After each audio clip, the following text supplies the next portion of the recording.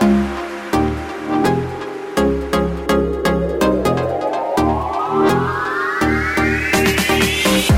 can afford anything, but not everything. Every decision that you make is a trade-off against something else.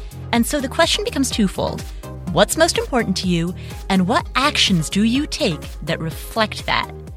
My name is Paula Pant, host of the Afford Anything podcast, and here's how the show normally works. Every other week, I do an interview with somebody, some guest, and then every week in between, I answer questions that you, the listeners, have sent in.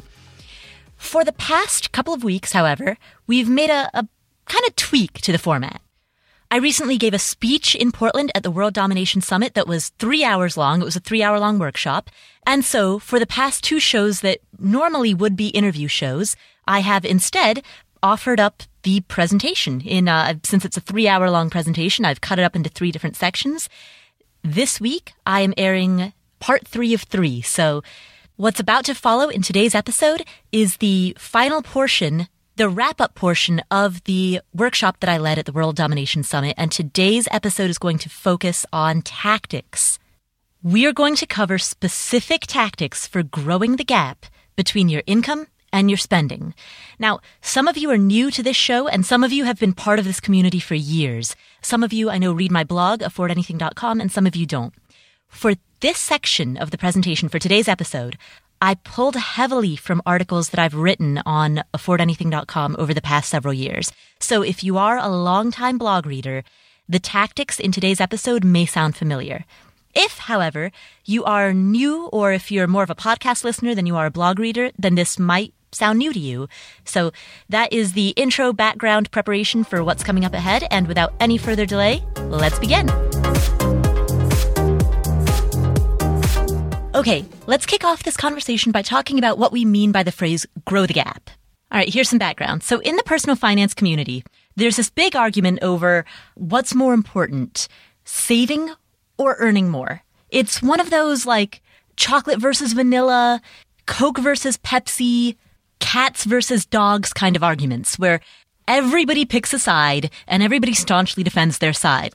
No, saving is more important because of XYZ, or no, earning is more important because of ABC. So this is one of those things that people argue about like ad nauseum. And so the way that I like to kind of circumvent this argument, because otherwise we could just get stuck in this forever, but one of the ways that I like to kind of, get to the heart of the matter is through this phrase that I've coined called grow the gap. And what that basically means is that what really matters is the gap between what you earn and what you spend.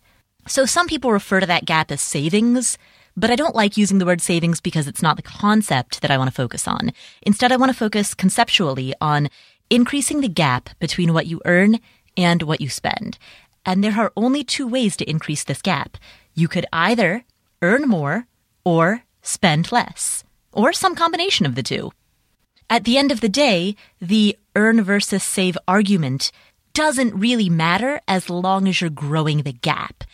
And in fact, the basic formula for growing wealth is grow the gap, invest that gap, and repeat until those investments can sustain themselves.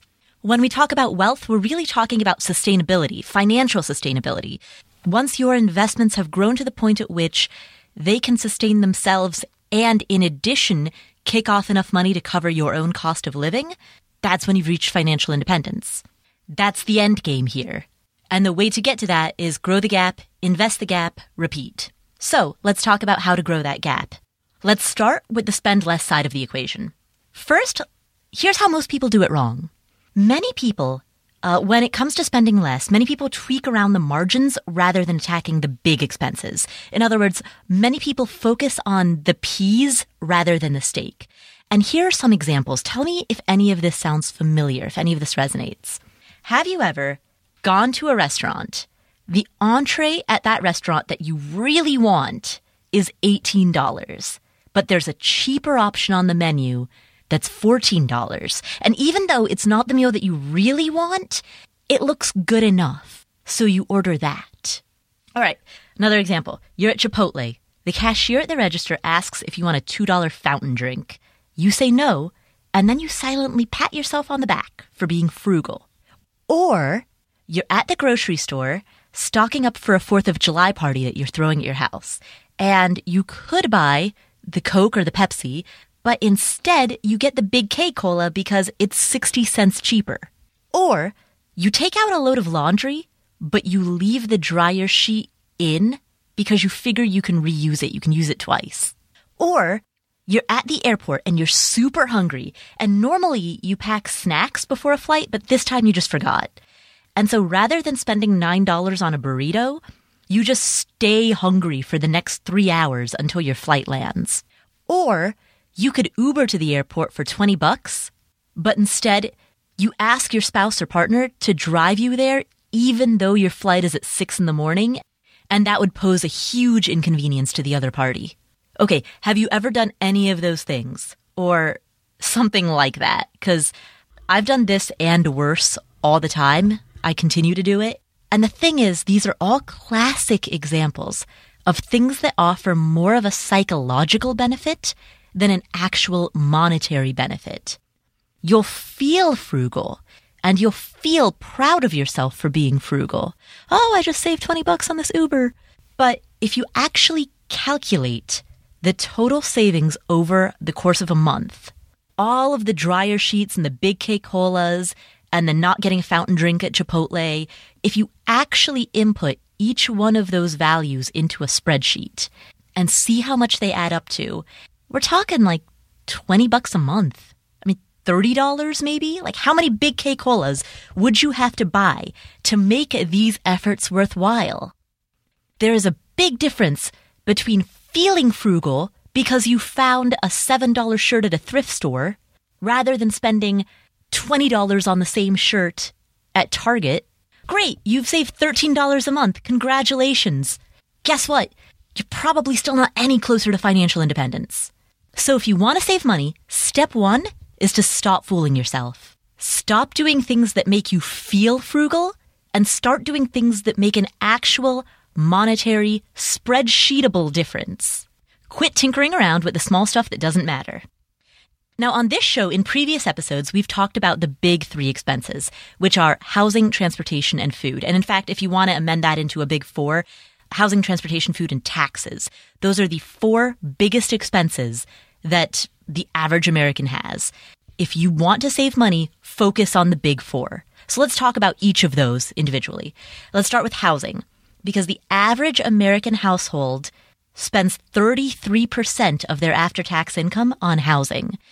If you want the actual numbers rather than percentage, the average household spends $16,887 per year on housing, which is $1,407 per month. Now, let's say that you shave a quarter off of your housing budget. We'll say that you are the average American household. You're currently spending 33% of your income on housing, and you shave 25% off of that. That's a savings of $352 per month, which is 10 times greater than the $30 a month that you might be able to save tweaking around the margins. It's literally an order of magnitude more significant. Over the course of a year, that would be a savings of $4,224. Again, using stats from the average U.S. household budget. You can see the source chart within the presentation, which I will link to in the show notes. That's at affordanything.com/episode 91. So, TLDR, saving money on housing is a huge win. How do you do this? Number 1, top tip, live in a smaller space.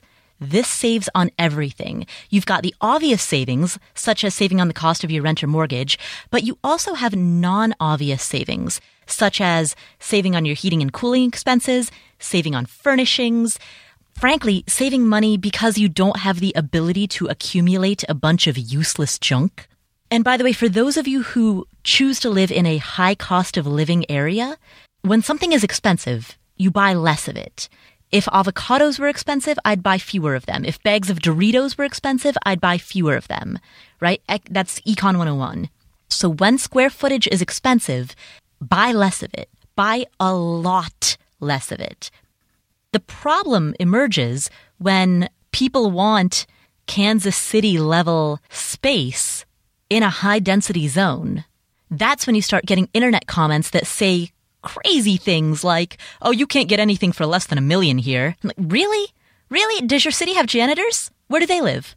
Does your city have people who work at Starbucks or Panera Bread or, I don't know, Radio Shack? Does that still exist? Because I bet your retail workers live somewhere. Where's that?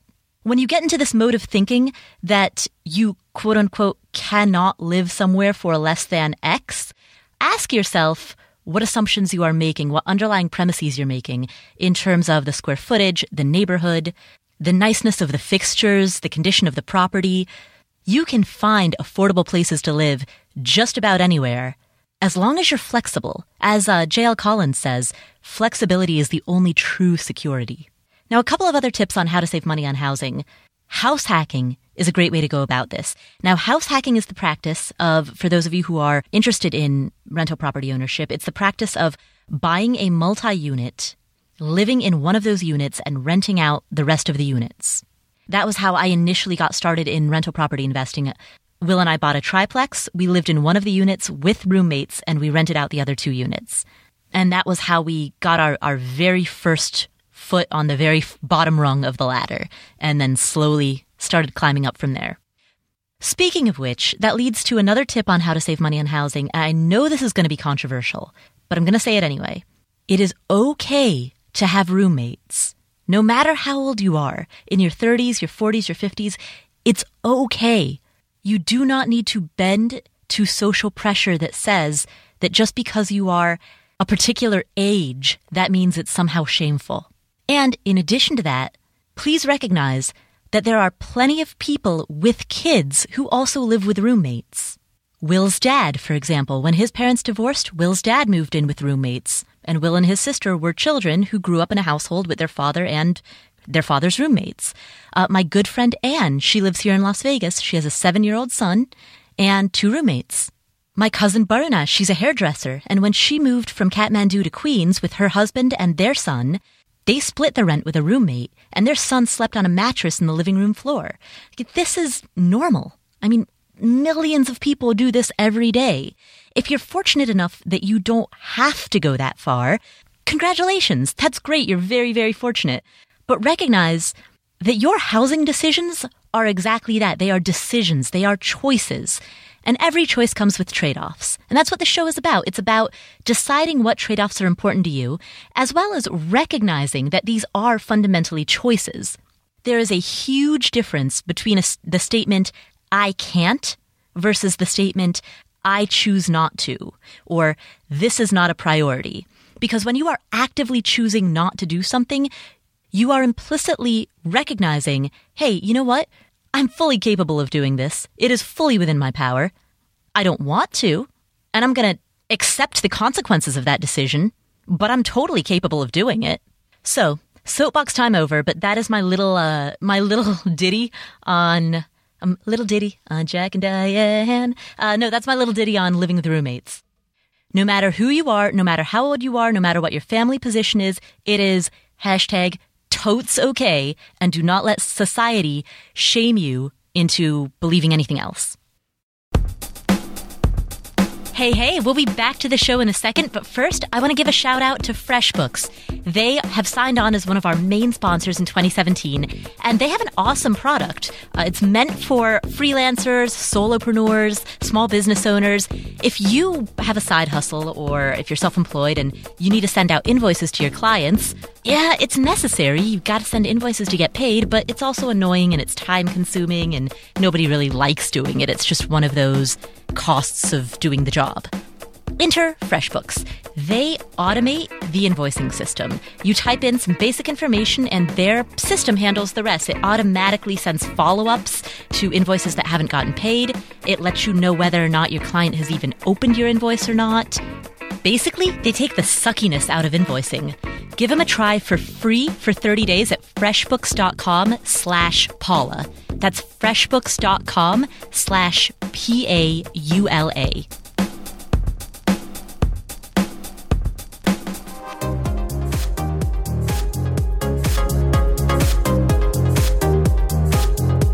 Expense number 2. Most people's second biggest expense are taxes. Where housing versus taxes falls in terms of number 1, number 2, of course, depends on you. But to figure out how much you pay in taxes, First of all, there's a difference between your marginal rate versus your effective rate. Your top marginal rate, because the U.S. has a tiered progressive tax system, what it means is that for the first X number of dollars that you make, you get taxed at a particular rate. And then the dollars that you make between X and Y get taxed at a different higher rate.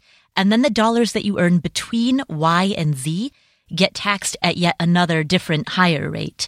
And so just because you are in, say, the 28% tax bracket, that doesn't mean that all of your money gets taxed at 28%. It means that the top sliver of your money gets taxed at that, and then you have this tiered system on down the line. And so once you take that tiering into account, as well as your deductions and anything else, you end up with what's known as your effective tax rate. So when you file your taxes, you will be able to see what your effective rate is. Housing and taxes are probably your two biggest expenses. So how do you save money on taxes? Well, that's a complicated question. It's more than I can compress into a couple of minutes worth of soundbite. But there are a few pointers that I would like to make. Number one, when you are making decisions, general financial decisions such as buying a house, taking out a student loan, etc., do not make those decisions based on their tax consequences. I've said this before on the podcast many times. Don't let the tail wag the dog. Make the financial decision that makes the most sense for you, and then figure out how to tax optimize it. So in other words, don't buy a house, a personal residence, just because you think you'll get a tax benefit. Buy a personal residence if the price to rent ratios in your area justify doing so, and you expect to be in that area for a prolonged period of time. The tax consequences, while important, are only a very small part of that total mosaic. Now, for those of you who are entrepreneurs or who have a side hustle in any way, you have a lot of opportunities to legitimately write off a lot of your expenses. You may, for example, be able to deduct the cost of your laptop, a portion of your internet bill, some of your mileage, some of your meals, some of your flights if you go to conferences. For those of you who have a side hustle, which I know is a significant part of this audience, there are many tax deductions that you may legitimately be able to take. In order to make the most of this opportunity, two things. Number one, keep personal and business. Keep all of your accounts separate. Don't commingle anything. Among its many advantages, it makes tracking easy. So if you take out a business credit card or debit card, either one, and put all of your expenses on it, and have that card automatically paid from a business checking account, and have both the card and the checking account automatically linked to bookkeeping software. It is the easiest, most automated way to be able to manage and track all of your business expenses and to keep those separate from your personal expenses. So at the end of the year, you aren't digging through your personal receipts going, what was this? What was this one for? Was this a family trip, or was that one I think that was when I did the thing. Yeah, you don't want to be in the position where you have to do that. The more that you have to manually interfere with a system, the more chance you have of overlooking something. Plus, the more time consuming that is. So I'll throw some resources in the show notes related to how to set this up, but that is one of my top tax tips for anybody who is a small business owner, even if it's quote unquote just a side hustle, even if you do something as simple as writing a couple of freelance articles in your spare time, or doing the odd web design project here or there, or doing a little bit of carpentry or home construction work on the side. Whatever it is that you do, make it official. Set up a business, get a business bank account, get a business plastic card, either credit or debit, whichever you prefer, get a bookkeeping service, and automate all of your record keeping.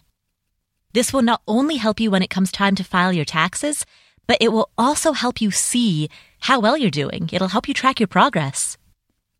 My other tax tip is hire a CPA. Do not be cheap about this. Do not be like, I'll do it myself. You run a business. Bring in the professionals. Bring in some adult supervision. A qualified CPA is somebody whose job is to stay up to date with all of the nuances and changes. If you are a business owner or an investor, don't act like you're not. Don't file taxes like you're some high school student.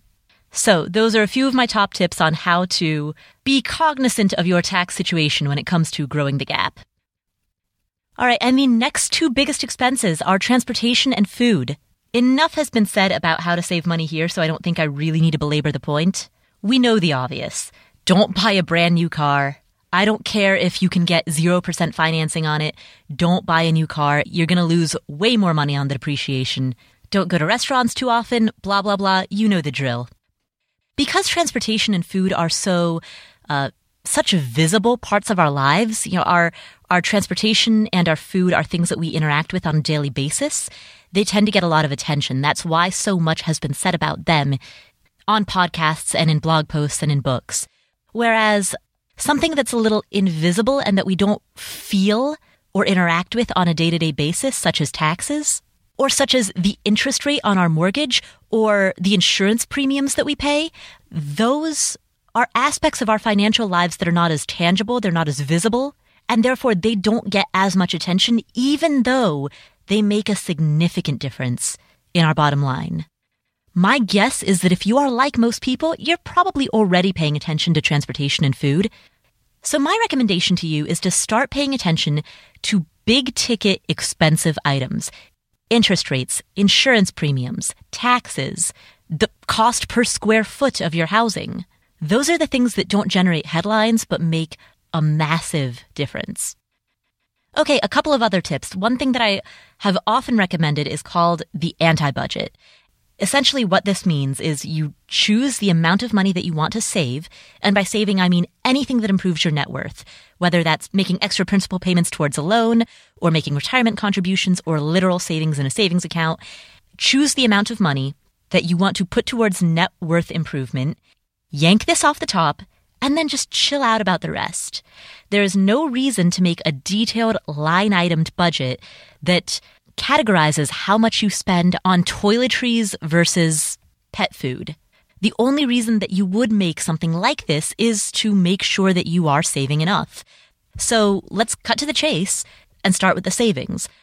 My philosophy, my approach has always been reduce the system down to as simple as it can possibly be. Simplify everything.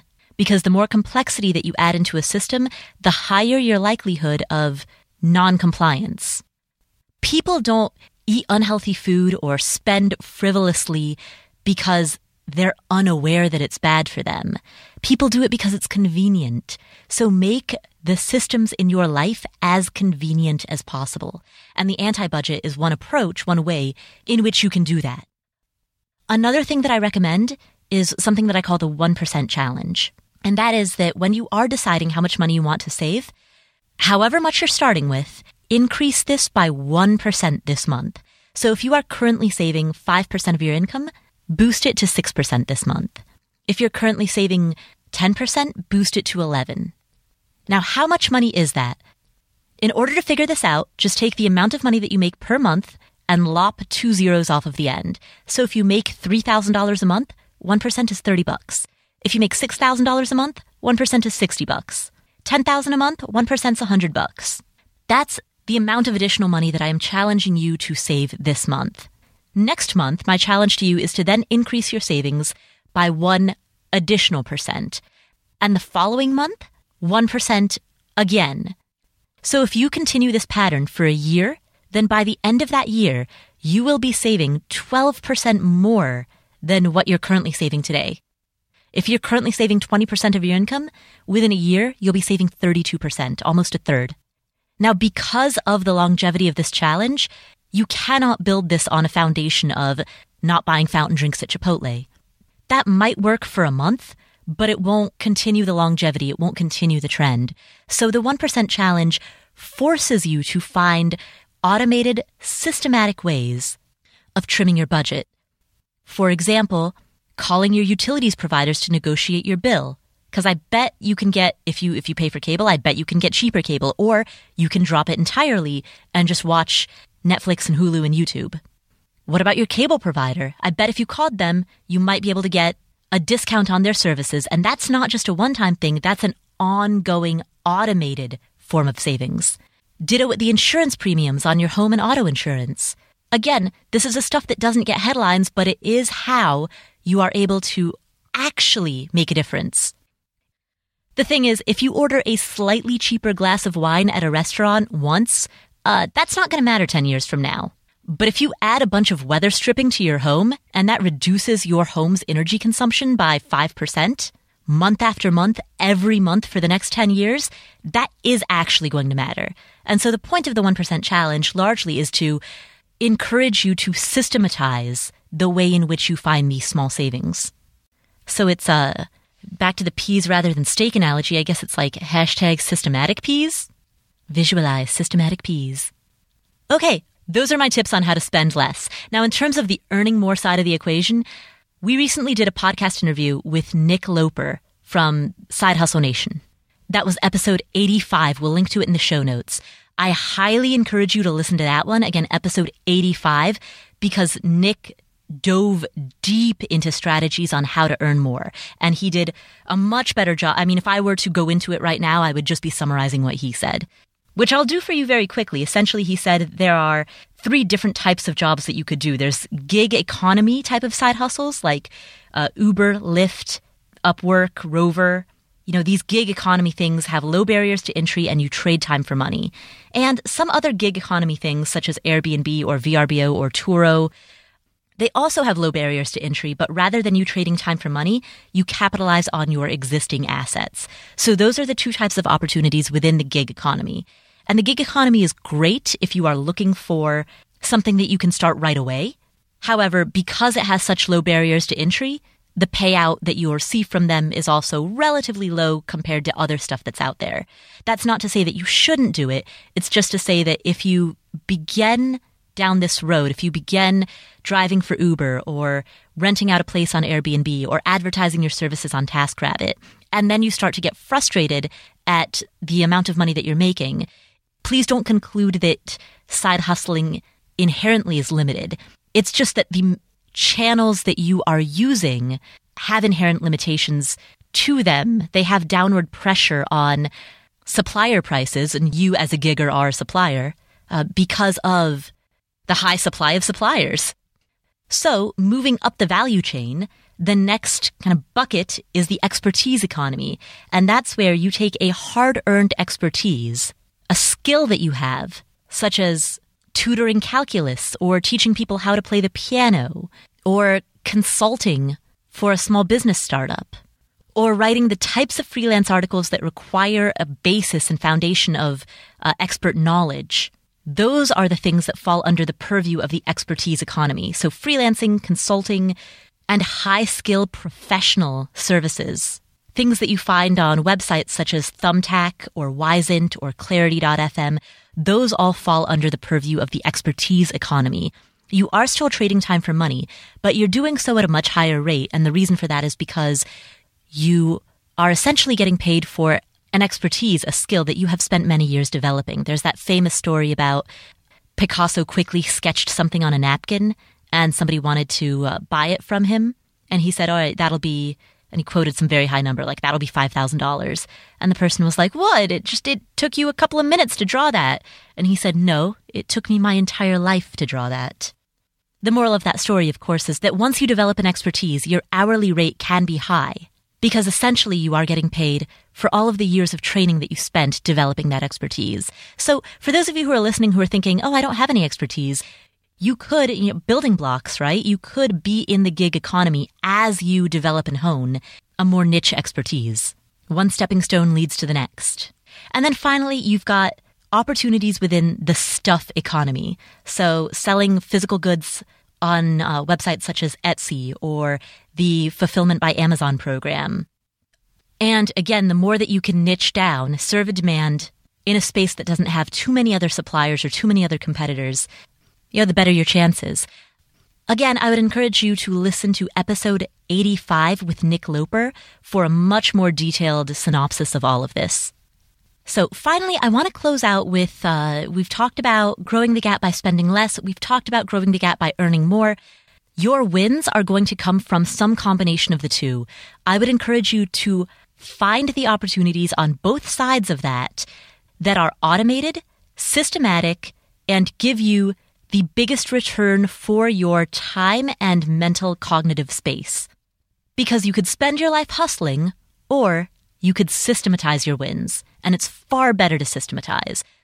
So think about the opportunities on both sides of that. Find one thing that you can do to earn more, and find one thing that you can do to spend less, and start there. And that is the wrap up of part 3 of 3 of my presentation from the World Domination Summit. Thank you so much for joining me. My name is Paula Pant. This is the Afford Anything podcast. Coming up, we have an interview with Jen Graneman. She is the author of The Secret Lives of Introverts. She's going to talk about what it means to be an introvert and how that affects your work and your life. We're also going to be talking to J. David Stein from the podcast Money for the Rest of Us. He's going to be sharing his investment philosophy. And we'll be chatting with Pete Makaitis from the podcast How to Be Awesome at Your Job. I'll let you guess the topic of that episode. We also have another round of Ask Paula episodes. Again, thank you so much for joining in. My name's Paula Pant. This is the Afford Anything podcast. I'll catch you next week. Expense number 2. Most people's second biggest expense are taxes. Where housing versus taxes falls in terms of number 1, number 2, of course, depends on you. But to figure out how much you pay in taxes, first of all, there's a difference between your marginal rate versus your effective rate. Your top marginal rate, because the U.S. has a tiered progressive tax system, what it means is that for the first X number of dollars that you make, you get taxed at a particular rate. And then the dollars that you make between X and Y get taxed at a different higher rate. And then the dollars that you earn between Y and Z get taxed at yet another different higher rate. And so just because you are in, say, the 28% tax bracket, that doesn't mean that all of your money gets taxed at 28%. It means that the top sliver of your money gets taxed at that, and then you have this tiered system on down the line. And so once you take that tiering into account, as well as your deductions and anything else, you end up with what's known as your effective tax rate. So when you file your taxes, you will be able to see what your effective rate is. Housing and taxes are probably your 2 biggest expenses. So how do you save money on taxes? Well, that's a complicated question. It's more than I can compress into a couple of minutes worth of soundbite. But there are a few pointers that I would like to make. Number 1, when you are making decisions, general financial decisions such as buying a house, taking out a student loan, etc., do not make those decisions based on their tax consequences. I've said this before on the podcast many times. Don't let the tail wag the dog. Make the financial decision that makes the most sense for you, and then figure out how to tax optimize it. So in other words, don't buy a house, a personal residence, just because you think you'll get a tax benefit. Buy a personal residence if the price to rent ratios in your area justify doing so, and you expect to be in that area for a prolonged period of time. The tax consequences, while important, are only a very small part of that total mosaic. Now, for those of you who are entrepreneurs or who have a side hustle in any way, you have a lot of opportunities to legitimately write off a lot of your expenses. You may, for example, be able to deduct the cost of your laptop, a portion of your internet bill, some of your mileage, some of your meals, some of your flights if you go to conferences. For those of you who have a side hustle, which I know is a significant part of this audience, there are many tax deductions that you may legitimately be able to take. In order to make the most of this opportunity, 2 things. Number 1, keep personal, and business. Keep all of your accounts separate. Don't commingle anything. Among its many advantages, it makes tracking easy. So if you take out a business credit card or debit card, either one, and put all of your expenses on it, and have that card automatically paid from a business checking account, and have both the card and the checking account automatically linked to bookkeeping software. It is the easiest, most automated way to be able to manage and track all of your business expenses and to keep those separate from your personal expenses. So at the end of the year, you aren't digging through your personal receipts going, what was this? What was this one for? Was this a family trip, or was that one I think that was when I did the thing. Yeah, you don't want to be in the position where you have to do that. The more that you have to manually interfere with a system, the more chance you have of overlooking something. Plus, the more time consuming that is. So I'll throw some resources in the show notes related to how to set this up, but that is one of my top tax tips for anybody who is a small business owner, even if it's quote unquote just a side hustle, even if you do something as simple as writing a couple of freelance articles in your spare time, or doing the odd web design project here or there, or doing a little bit of carpentry or home construction work on the side, whatever it is that you do, make it official. Set up a business, get a business bank account, get a business plastic card, either credit or debit, whichever you prefer, get a bookkeeping service, and automate all of your record keeping. This will not only help you when it comes time to file your taxes, but it will also help you see how well you're doing. It'll help you track your progress. My other tax tip is hire a CPA. Do not be cheap about this. Do not be like, oh, I'll do it myself. You run a business. Bring in the professionals. Bring in some adult supervision. A qualified CPA is somebody whose job is to stay up to date with all of the nuances and changes. If you are a business owner or an investor, don't act like you're not. Don't file taxes like you're some high school student. So those are a few of my top tips on how to be cognizant of your tax situation when it comes to growing the gap. All right, and the next two biggest expenses are transportation and food. Enough has been said about how to save money here, so I don't think I really need to belabor the point. We know the obvious. Don't buy a brand new car. I don't care if you can get 0% financing on it. Don't buy a new car. You're going to lose way more money on the depreciation. Don't go to restaurants too often, blah, blah, blah. You know the drill.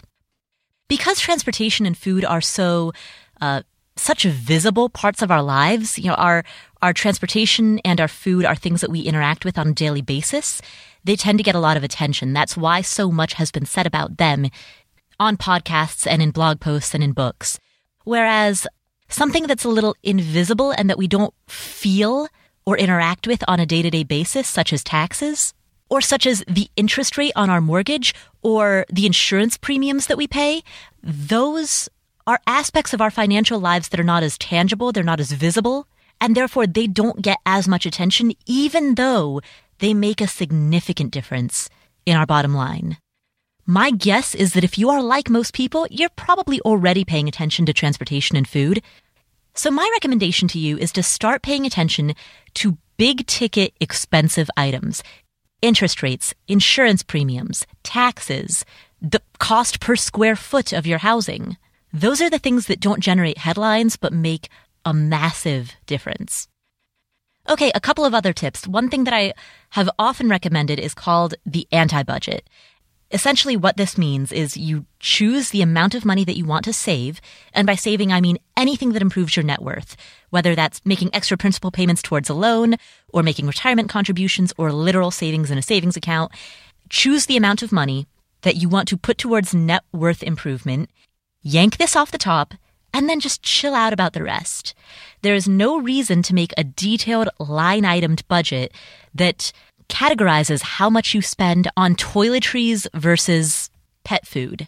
The only reason that you would make something like this is to make sure that you are saving enough. So let's cut to the chase and start with the savings. My philosophy, my approach has always been reduce the system down to as simple as it can possibly be. Simplify everything. Because the more complexity that you add into a system, the higher your likelihood of non-compliance. People don't eat unhealthy food or spend frivolously because they're unaware that it's bad for them. People do it because it's convenient. So make the systems in your life as convenient as possible. And the anti-budget is one approach, one way in which you can do that. Another thing that I recommend is something that I call the 1% challenge. And that is that when you are deciding how much money you want to save, however much you're starting with, increase this by 1% this month. So if you are currently saving 5% of your income, boost it to 6% this month. If you're currently saving 10%, boost it to 11%. Now, how much money is that? In order to figure this out, just take the amount of money that you make per month and lop 2 zeros off of the end. So if you make $3,000 a month, 1% is $30. If you make $6,000 a month, 1% is $60. $10,000 a month, 1% is $100. That's the amount of additional money that I am challenging you to save this month. Next month, my challenge to you is to then increase your savings by 1 additional percent. And the following month, 1% again. So if you continue this pattern for a year, then by the end of that year, you will be saving 12% more than what you're currently saving today. If you're currently saving 20% of your income, within a year, you'll be saving 32%, almost a third. Now, because of the longevity of this challenge, you cannot build this on a foundation of not buying fountain drinks at Chipotle. That might work for a month, but it won't continue the longevity. It won't continue the trend. So the 1% challenge forces you to find automated, systematic ways of trimming your budget. For example, calling your utilities providers to negotiate your bill. Because I bet you can get, if you pay for cable, I bet you can get cheaper cable, or you can drop it entirely and just watch Netflix and Hulu and YouTube. What about your cable provider? I bet if you called them, you might be able to get a discount on their services. And that's not just a one-time thing. That's an ongoing, automated form of savings. Ditto with the insurance premiums on your home and auto insurance. Again, this is the stuff that doesn't get headlines, but it is how you are able to actually make a difference. The thing is, if you order a slightly cheaper glass of wine at a restaurant once, that's not going to matter 10 years from now. But if you add a bunch of weather stripping to your home and that reduces your home's energy consumption by 5%, month after month, every month for the next 10 years, that is actually going to matter. And so the point of the 1% challenge largely is to encourage you to systematize the way in which you find these small savings. So it's back to the peas rather than steak analogy. I guess it's like hashtag systematic peas. Visualize systematic peas. Okay, those are my tips on how to spend less. Now, in terms of the earning more side of the equation, we recently did a podcast interview with Nick Loper from Side Hustle Nation. That was episode 85. We'll link to it in the show notes. I highly encourage you to listen to that one. Again, episode 85, because Nick dove deep into strategies on how to earn more. And he did a much better job. I mean, if I were to go into it right now, I would just be summarizing what he said, which I'll do for you very quickly. Essentially, he said there are 3 different types of jobs that you could do. There's gig economy type of side hustles like Uber, Lyft, Upwork, Rover. You know, these gig economy things have low barriers to entry and you trade time for money. And some other gig economy things such as Airbnb or VRBO or Turo, they also have low barriers to entry, but rather than you trading time for money, you capitalize on your existing assets. So those are the 2 types of opportunities within the gig economy. And the gig economy is great if you are looking for something that you can start right away. However, because it has such low barriers to entry, the payout that you receive from them is also relatively low compared to other stuff that's out there.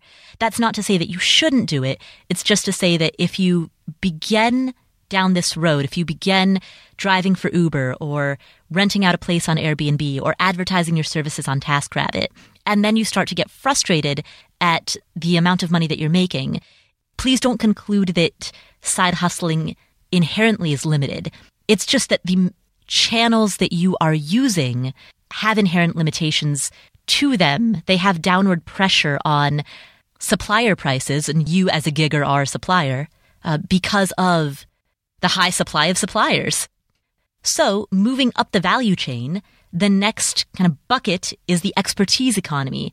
And that's where you take a hard-earned expertise, a skill that you have, such as tutoring calculus or teaching people how to play the piano or consulting for a small business startup or writing the types of freelance articles that require a basis and foundation of expert knowledge. Those are the things that fall under the purview of the expertise economy. So freelancing, consulting, and high-skill professional services. Things that you find on websites such as Thumbtack or Wisent or Clarity.fm, those all fall under the purview of the expertise economy. You are still trading time for money, but you're doing so at a much higher rate. And the reason for that is because you are essentially getting paid for an expertise, a skill that you have spent many years developing. There's that famous story about Picasso quickly sketched something on a napkin and somebody wanted to buy it from him. And he said, all right, that'll be, and he quoted some very high number, like that'll be $5,000. And the person was like, what? It took you a couple of minutes to draw that. And he said, no, it took me my entire life to draw that. The moral of that story, of course, is that once you develop an expertise, your hourly rate can be high. Because essentially you are getting paid for all of the years of training that you spent developing that expertise. So for those of you who are listening who are thinking, oh, I don't have any expertise, you could, building blocks, right? You could be in the gig economy as you develop and hone a more niche expertise. One stepping stone leads to the next. And then finally, you've got opportunities within the stuff economy. So selling physical goods on websites such as Etsy or the Fulfillment by Amazon program. And again, the more that you can niche down, serve a demand in a space that doesn't have too many other suppliers or too many other competitors, the better your chances. Again, I would encourage you to listen to episode 85 with Nick Loper for a much more detailed synopsis of all of this. So finally, I want to close out with, we've talked about growing the gap by spending less. We've talked about growing the gap by earning more. Your wins are going to come from some combination of the two.